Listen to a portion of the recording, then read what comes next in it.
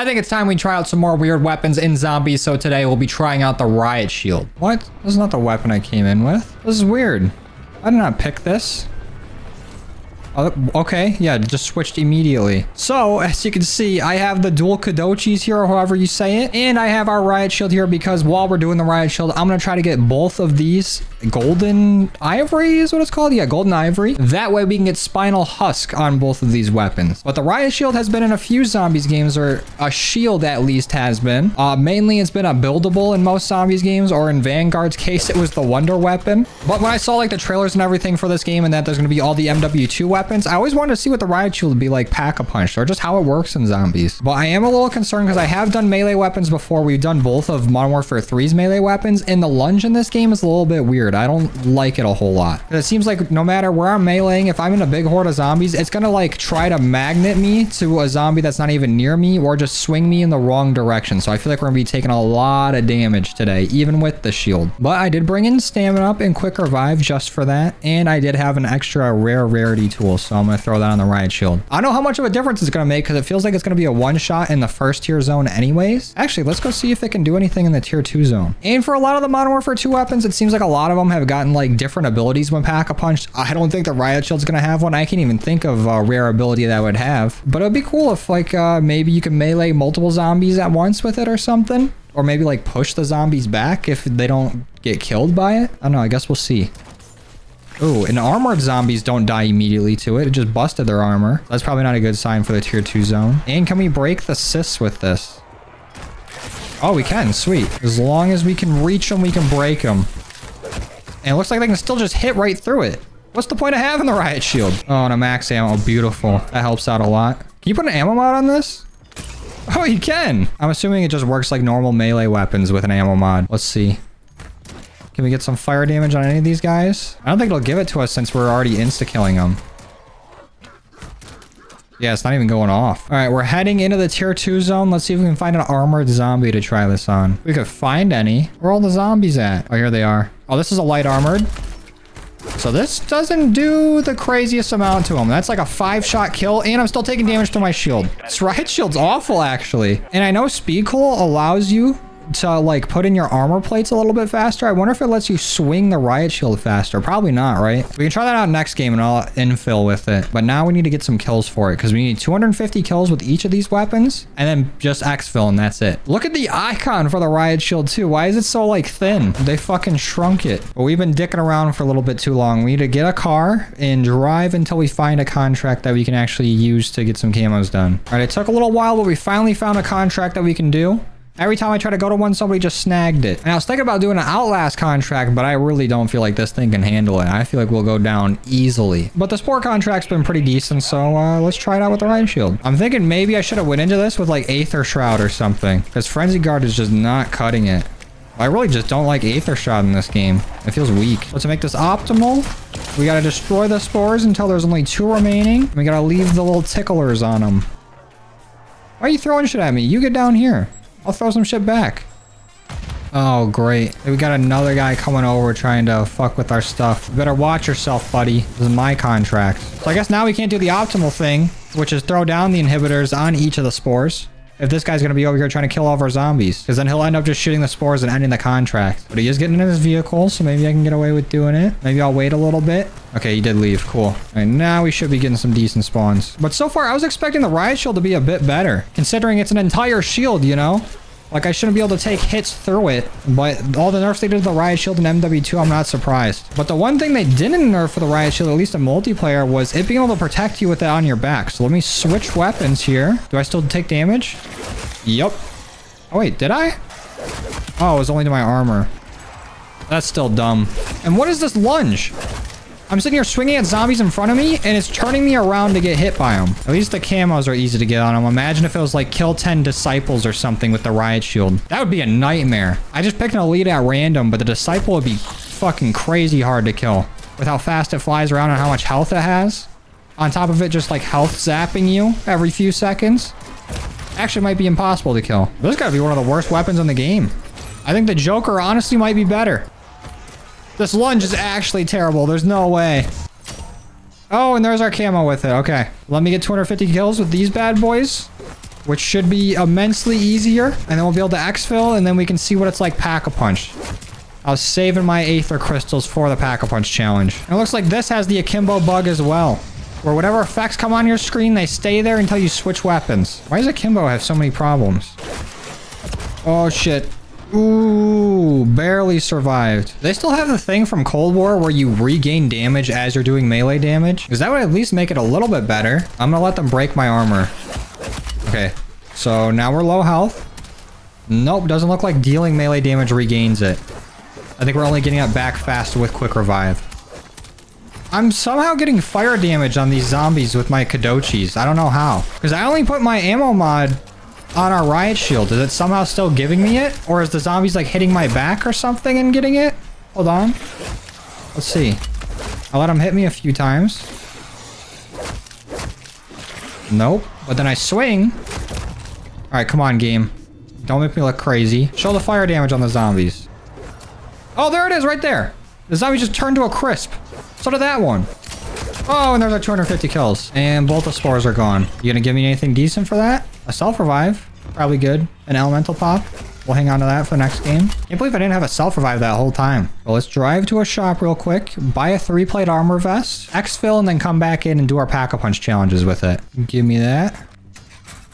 Oh my god, I just bought one. First thing I open right after it is a 3-plate armor vest. Waste of money. Oh well. I'm taking it with me. All right, let's go exfil. So we had 596 kills and just a little over what we needed to get both our weapons done. And it was enough for gold on both of them. Let's go. All right, right off the bat, let's throw Pack-a-Punch on this. Can we can't even look at it. I forget the Riot Shield doesn't have an inspect. But we can throw it on this.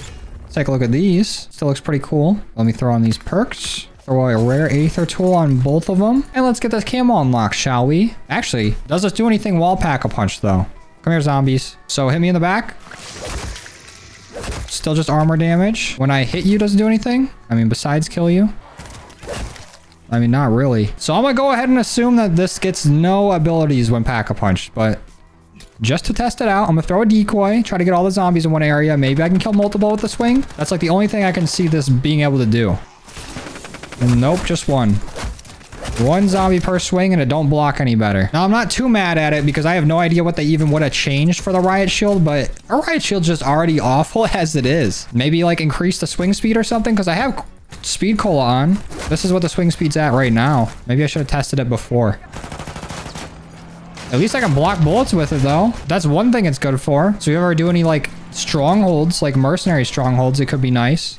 All right. Let's get to grinding. Sooner we get this camo done, sooner we can go test this out in other zones. So let's do the same shit. Take all these out but 2. Wait, why is this guy coming over here and helping with this contract? Don't do that. Leave me alone. I'm a lone wolf. Yeah, he's over here destroying my spores. Fuck off. You ever think about that? These people are going to make me have to pick up all these inhibitors so they can't help. Actually, I'm going to run over here and see if is there still one on the ground that I can grab. I'm going to have to stow the rest of these. Oh, the cocksucker's doing it. I'm going to wait till it's done and I'm picking it up. I can't. It's not mine. Can't pick it up. He just ended the contract for me. I don't need this. Stupid, dude. I think he just came and ended my contract because he wanted to do the same one. Asshole. And I think he blew up my car. So I'm taking his. You better be fast on the next sport control contract, buddy, because I'm getting that. See you later, dick. Oh, well. Hold on. We're almost out of here. Just you wait. I can't turn because of this wheel. Fuck this. I'm throwing a nade on it, though.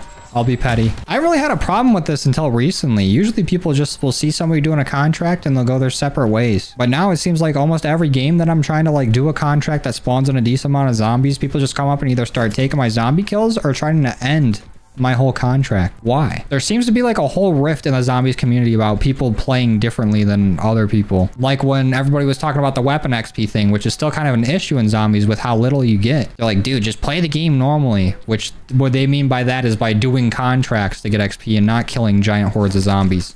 Or there's other people who will see you killing giant hordes of zombies and they'll be like, you know what?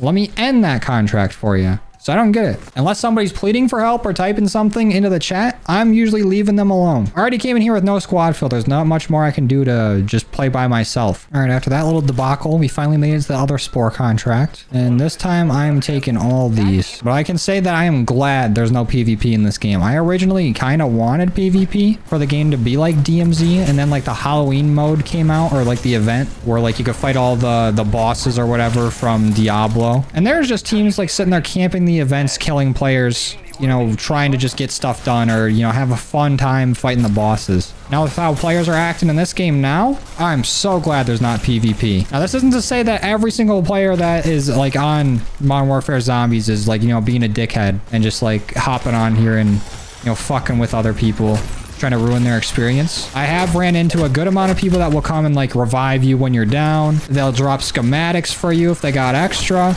Like, there's some very nice people that play this game. I just wish the whole community acted like that. But I did end up switching to Aether Shroud for this game, so let me use it real quick.